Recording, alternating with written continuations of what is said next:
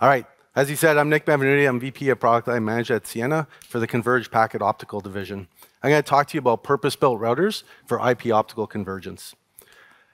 Customers are talking to us about optical IP convergence, and they want a balanced approach in this conversation. They're struggling with a lot of concerns, all the way from IP capabilities in the router, integration of DWDM, multi-layer convergence, as well as management. And they're really worried about the thermals and the power used, as we noticed in the previous presentation. The architecture that they're building this network on is a photonic network underneath. They're looking to integrate those DWDM capabilities into the router and have a SDN controller to manage the IP, the optical, and the photonics in a multi-layer environment. They need to streamline their operations to drive efficiencies and to deal with an aging population. The next piece they're looking for is I need to do this in a linear fashion. I need to be able to grow this network. I need to understand the implications of bringing DWDM and IP technologies together. And it's not as easy as a router and a port. So we need to look at what it means when we integrate these capabilities together, and we need to protect ourselves for future deployments. We need to deploy what's needed today, and we need a scalable architecture that lets us deploy incremental capacity tomorrow to drive the efficiencies they're looking for to match their business models. Fundamentally, what they're telling us is they need simplicity, they need scalability, and they need sustainability.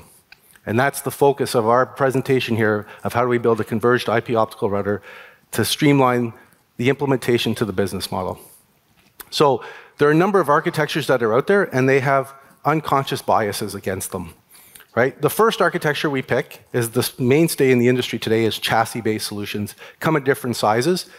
A great architecture lasted us for many years.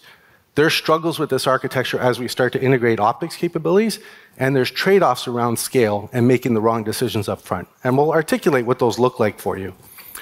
The next architecture that's come out is a DDC architecture, where we use a distributed or a virtual backplane. It has benefits to deal with scale and to increase scale over time, but operationally it wasn't well thought out. And so we would look to provide a much cleaner solution when it comes to a distributed DDC architecture. The last architecture that we've seen is spine leaf. It was used to scale the network to much larger capacities than was traditionally possible in chassis solutions, but now it's kind of caught up and we can scale equally well. It was originally for data centers, created a great buzz, but there's other architectures that are better now that we can use. And so if we look at it, we're looking for what combination of these architectures can build the biggest IP optical aggregation node that scales efficiently and that introduces technology at the cadence of technology development. So when you integrate IP and optical, there are four things that nobody wants to talk about. First one is thermal flexibility. The other one's scale of resources, specifically compute, DWDM integration or robust DWDM integration, and extensible fabric. Which architecture best suits this? I would say it's a hybrid of the architectures I showed you.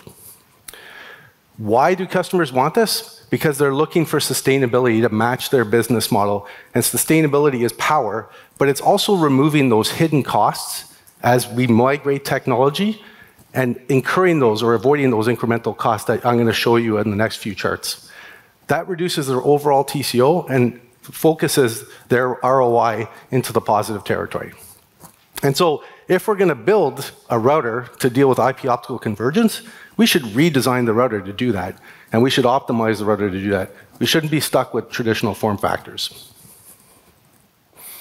So let's talk about some of those constraints. A central office, the backbone of every network. Forget about all the equipment. This is the place where the equipment goes.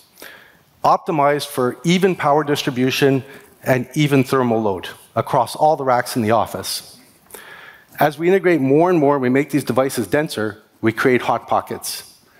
And those hot pockets are inefficient in CO environments. And as you scale bigger and bigger, and you add DWDM capabilities into the device, you create an even bigger hot pocket. How do you deal with that? Lower capacity, but that goes against the scale argument we want to make. Retrofit the office for incremental cooling capacity. That hits ROI. That's not a good option, and I haven't met a carrier yet or a service provider yet that wants to go retrofit their facilities. Last, use alternate cooling methods. Great option. Again, it hits the ROI of the customer. So we need to focus this in a different direction. So we're going to break down the cooling and thermal capacities for a router node. And this is a chart that nobody's going to show you. I'll be the first one to show you this chart. So if you look at the router instance, the management, the fabric, low power, the line modules make up the bulk of the power, and then the cooling, the fans, because it's forced air cool, makes up a big chunk of power. And so as you increase the capabilities of the router, it runs a little bit hotter, draws more power for the fans, and creates a bigger thermal load. What nobody tells you when you insert a pluggable coherent optic into the router is it increases the thermal density of that site massively. It almost doubles it, depending on the size of the router, if you populate in every port. Right? Now let's compare that against the thermal loading that most of our carriers have to deal with. So those red lines kind of define the range that we can cool in our current COs. Okay? The bigger device, the lower those red lines will move. Okay? So that fundamentally says, as dense as our router is, we're not going to be able to cool it in that location. We're going to have to leave adjacent racks empty. The denser you get, you eventually get to an apex where you can no longer cool it because you've generated too much heat of one area. So I'm going to challenge the industry to say there has to be a new metric, thermal density, because sustainability matters here. I need to be able to put this in my COs. I don't want to retrofit my COs. So thermal density matters. My friends will tell me that port density matters. And it's true, port density does matter. But when you include DWDM in that port density equation, it's going to blow your metric on thermal density. So you're now trading off port density against thermals. And so if you're going to do that, and you need to scale, you need to think in a more distributed architecture where I can put power in various racks and distribute it evenly through the CO so that I can leverage that CO infrastructure.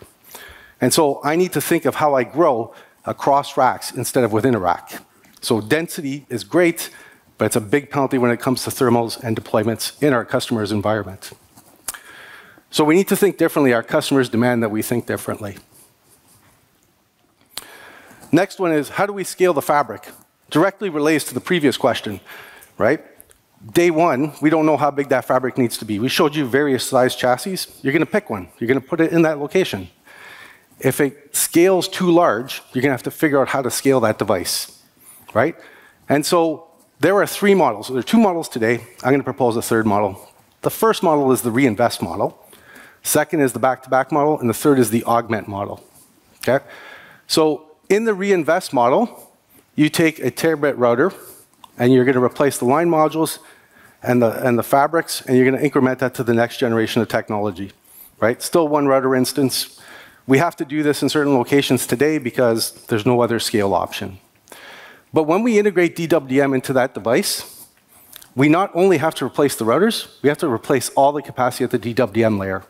So in a traditional model where the transponders were separate and the routers were another model, you could upgrade them independently. But once you converge them, every time you upgrade capacity on your router, you're going to have to replace not only the router ports, but the DWDM ports, right? Because you're not going to upgrade to an 800 gig port and use a 400 gig plug anymore. The next option we see is what we call the back-to-back option, where I take a terabit router and I interconnect it to another terabit router of equal size or slightly larger, and I connect it over client ports. So I've taken that infrastructure, I'm trying to make it bigger, but I've created two routers where there used to be one, and I've limited the connectivity between those two routers, right? And so it's not optimal, and the data path that traverses those two routers hits many more chips and consumes much more power than it really should, because I'm going ingress card to fabric to egress card, ingress fabric to ingress card to fabric to egress card on the next device. So I'm incurring a economical penalty that's not factored in any RFP time and impacts sustainability and ROI for the customer. So what's the answer? The answer is I want to leverage the infrastructure that already exists. I want to be able to put a router out there, pick whatever size you want.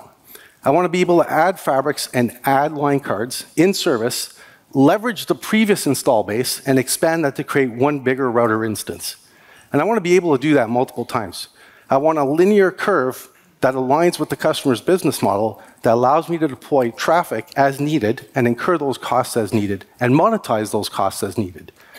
This architecture allows us to do that. Customers are asking for more from us. They're asking us to align to their business model and improve their ROI and their sustainability. These two topics that I just talked about hit their sustainability, right? It's not, like I said, it's not factored in the RFP, but it's there, and it's a cost that they incur. It's a cost they should not incur, and we should do better. Next is compute. So as a router scales, we typically add more and more compute. And that compute is typically a rip and replace. So day one, we want to put the least amount of compute possible for the application they want. And as we scale the device, we want to be able to add compute and cluster it together to work in a seamless environment. Now, what drives compute? APIs drive compute, right? A lot more interaction with the network element, a lot more direct interaction, exchanging of information between the network element and the management systems or the SDN controllers. The frequency of which we retrieve that data is also important. And the more we retrieve it, the bigger the data is, the more compute and the more processing power it's going to take. Next is intelligent applications. They're going to draw even more data. Some applications we virtualized from a router perspective. We can run them in the cloud, but we're also talking about running them back on the hardware in an abstracted form. And so below are a couple of examples that says to us, you know, these are things that are going to impact compute resources, and we want them to be scalable in the same way we want the fabrics to be scalable and the system to be scalable. And so we want to be able to deploy incremental compute, not impact the density of the architecture, leverage the asset that's already in place, i.e. the compute that's already in place, by augmenting compute and allowing our software to run over a compute cluster within the node itself. That's a more streamlined model that aligns to our customers' business. Last but not least, the DWM. So the cycle for innovation on the technologies that we're talking about and those technologies integration into our customers on a line system perspective is roughly every 10 years. When it comes to DWM technology, we're seeing innovation every 2 years. And when it comes to host platforms, it's roughly every 4 to 5 years. So the first thing customers tell me when they see this chart is there's a misalignment, right? There's a misalignment that I can leverage today. Because I'm a transponder-based platform and a router-based platform, I can grow them independently and I can adapt the technology myself. But once I integrate DWM into the router, I lose that ability. And so what customers have asked us is, how do I leverage multi-generational DWM technology into the router?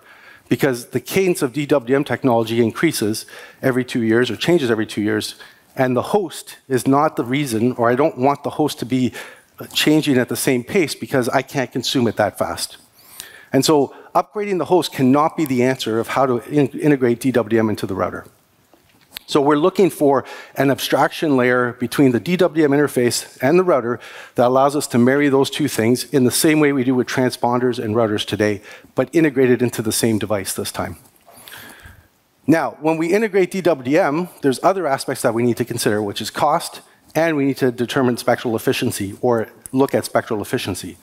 So to give you an example, when everybody says that 400 gig plugs will do everything, here's what it looks like. We have 64 carriers at 400 gig. We put a 400 gig port into the router. We've optimized the port. We've optimized the plug. And let's call a spade, we probably optimized the fiber as well. But if the performance doesn't match, and I need to degrade that to 300 gig, now I'm taking across the board 25% penalty. That says the router port is now running at 300 gig, so it's 25% of an asset that's been lost. The plug that I paid for 400 gig, I got to run at 300 gig. There's 25% of that asset that I just threw away. And then the fiber, I've degraded the capacity of the fiber because the spectral width is the same for 300 gig as it is for 400 gig. I've degraded the fiber utilization by 25%. I don't know about you, but that's a big sustainability issue for me. Right? 25% reduction across the board on my assets does not sit well with me. If I have to degrade to 200 gig, that's a 50% hit. And so where DWM integration makes sense is when I can match the Ethernet or the IP port to the DWM technology to the performance. And if all three of those things match, I have a perfect fit. Whenever I have a disassociation, I take a massive penalty, and I mean massive penalty in terms of sustainability. Okay, so we got to factor this into our next generation routers, and we need to make sure that we keep this equation top of mind. Next is IP and optical convergence together. So if I look at Ciena's philosophy, I want to build a purpose-built router that scales both on the data path, the compute, and the OAM path. I want to integrate best-in-breed DWM in various generations over that life cycle. I want to put that on an enhanced photonic network that gives me optimal performance for that DWDM.